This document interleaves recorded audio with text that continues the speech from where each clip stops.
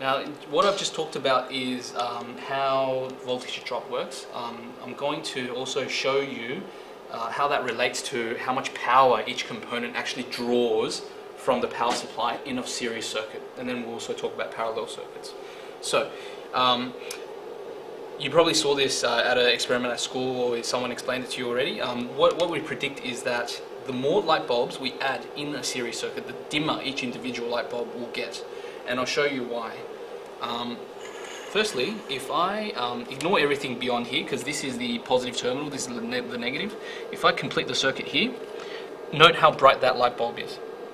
Okay, this is 6 volts, one light bulb taking all 6 volts. So the voltage drop across this light bulb is exactly the same as the supplied voltage from the power supply. The 100% of the volts is being dropped, it's being absorbed by this component and used by this component. Okay, so that's one light bulb in series. What if we have 2 light bulbs? You notice that each individual light bulb is now dimmer. The reason is because, as we did previously, and ignore everything beyond here, as we did in the previous section, we measured the voltage drops across each individual light bulb, and we found that each light bulb dropped about 3 volts out of the total 6, because they're the same light bulbs, same type of light bulbs. We'd expect the same resistance, and therefore 1-to-1 ratio of voltage drop. Each individual light bulb is now drawing half the total power that the power supply is putting out. Okay? And as a result, each individual one is dimmer. And similarly, if we put 3 in series, you notice that they're even dimmer than before, because now the total volts, the 6 volts, is now split amongst 3 light bulbs. And let's confirm that if we measure the individual, voltage drops across each light bulb, we'll see that. Wrong mode. Got to set it to a voltmeter. We'll see that, say this one, 2 volts. And again, ignore the negative sign because it just means I got the direction wrong, doesn't matter. Here, 2 volts. And here, close enough, 1.977 volts. Each light bulb is dropping around 2 volts, which is exactly 1/3 of the total power supply voltage. So the next part, we're going to see what happens in parallel circuits. Okay. So forget all this. Now we have again one light bulb in a circuit. What happens when I add another light bulb in parallel? I'll just set this up. Now, here I have another light bulb. I'm going to attach this in parallel to the existing light bulb. Notice what happens to the brightness of the existing light bulb. It doesn't dim. It doesn't dim because the second light bulb, as soon as it's connected in parallel to the first light bulb, it's drawing an equal amount of volts because it's in parallel. Electricity travels now, it has an option of going 2 paths, but at the same pressure. Voltage is pressure, if you think of it like that. The result is double the amount of current is now being drawn from the power supply. Okay? And let's confirm this. Look at the power supply. If I disconnect the parallel bulb, we see that 0.24 amps are being pushed through the single bulb at 6 volts. Okay? So if we push 6 volts through the single bulb, we're only getting 0.24 amps through this bulb.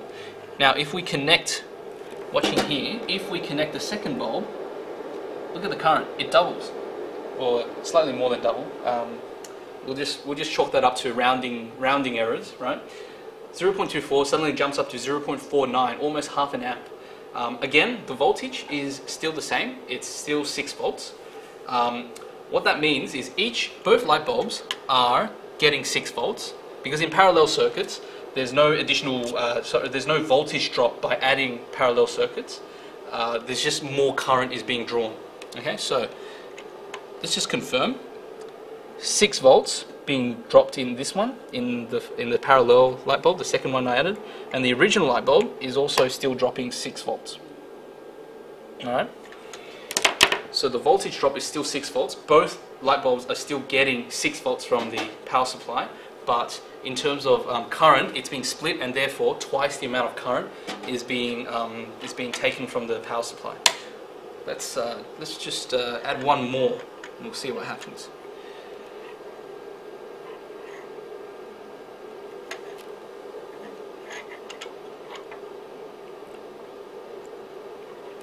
If we add 3 now, we see that the current is now tripled.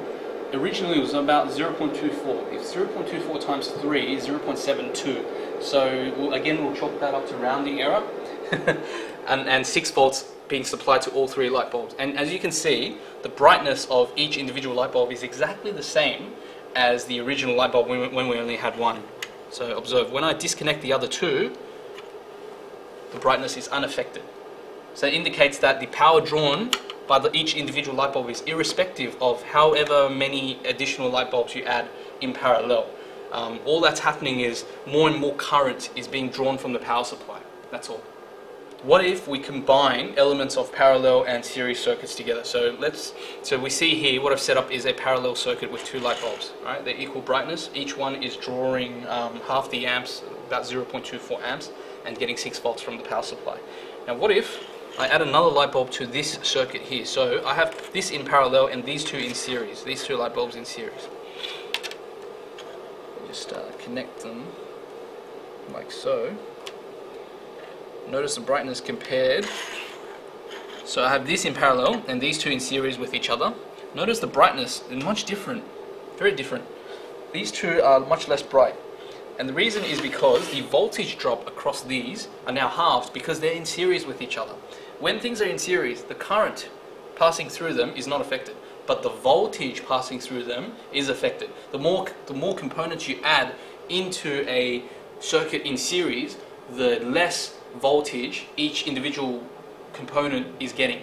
Alright, so just the easy way to think about it. To confirm this, let's measure the voltage drops. So I'm expecting 3 across each, even though they're both in parallel with this one. Alright, so it's negative 3.02. Again, the negative doesn't matter. And 3.004. Alright. And that makes sense because if I measure across both components at the same time, I should be getting the power supply voltage, which equals to, if I measure the voltage drop across the bulb in parallel, it's also 6. Okay, so to summarize, when we add components in parallel, current is increased. The current flowing through, or the current being supplied or being drawn from the power source is increased because now electricity has more than one way to flow, and they'll flow at the same voltage.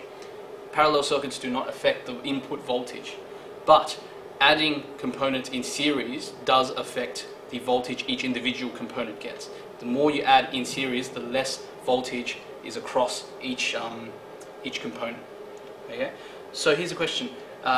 When we turn on household lights, does the brightness of lights dim the more we turn on? No, right? Of course. The more lights we turn on in a household, doesn't affect the brightness of each individual light. If it did, it would be a very bad design. So that would lead you to conclude that, okay, if it's given that the brightness of each individual light is not affected by how many lights we turn on, then that indicates that household lighting circuits must be in parallel, and they are. What we're going to do is now we're going to build a model of a household lighting circuit. Here is a simple model of a lighting circuit in a typical household. What I've done is I've connected 2 light bulbs in parallel with each other, starting with the negative lead, 2 light bulbs in parallel, and then in series, each individual one in series with an individual switch, and then back to positive of the power supply. Now, you may or may not know this, but what happens in terms of negative and positive, in terms of the actual electron flowing, is that electrons actually come from the negative into the positive, not positive to negative. Positive to negative is what we call conventional current flow, whereas negative to positive is what physically actually happens. The reason is because of historical reasons. Originally we thought positive charges move from positive to negative, and that's what electrical current is, but I guess late in the 20th century, we discovered that actually what's happening is electrons are moving from from negative to positive, and that's what actually happens. So in reality, in households, we don't have DC, we have AC. And with AC, we have an active wire and a neutral wire. The active wire is where the AC current starts, and the neutral wire is a flat line. If you connected a oscilloscope to it, it's a flat voltage, which means the active provides the voltage into the neutral. The way I've connected this is actually incorrect. There's one problem with this. If the negative is the active wire, if the negative is representing the active wire in an AC circuit, then what we'd actually need to do is we need to put the switches on the negative side, or on the active side. So we turn this whole thing around, and that'll be correct. The reason for this is safety. In actual household circuits, there's always the switches first before the light bulb. The reason is because if the switch is turned off, then everything behind the switch would not have a live current, would not have a live voltage attached to it. And that's pretty important as a safety feature. For example, right now the switches are off. If there's if someone's changing a light bulb, for example, like if your dad or something climbs up a ladder and tries to change a light bulb while the switches are off, and he touches the light bulb, touches some metal, he won't die. Okay, he won't be electrocuted because the switches would stop the voltage beyond this point. There's no more voltage beyond this point. So that's actually one very important feature of household circuits, is the placement of the switch. The switch is always on the side of the active, on the active side of the AC. Same with PowerPoint, same with everything. So only when you turn it on does the voltage flow through the component, the light bulb. Now notice that it's in parallel. When I switch one switch on, one light turns on. So this is probably one room. Okay? In the other room, I turn it on, it's on again. So they work independently. I can turn one off without affecting the other. Okay? So this is how household lighting circuits are structured. Each light for every room is connected in parallel with each other with a switch on the side of the active wire for safety reasons. Now, a typical household circuit, just by extension, this is not part of the syllabus, but by extension, you have a lighting circuit, you have a power point circuit, and then you have different circuits for the main appliances, typically for the main appliances of the household. For example, you have a separate circuit in parallel with its own individual fuses and its own individual safety equipment. In parallel for the washing machine, for the stove, for the air conditioning. Those are typical things that have their own circuits. So a household actually has many circuits all in parallel with each other, all with its individual switches and fuses. The lighting circuit is just one of the circuits, and within the lighting circuit, every light bulb is connected with each other in series with a switch, but in parallel with each other light bulb. Okay, and that's the important thing to grasp from this experiment.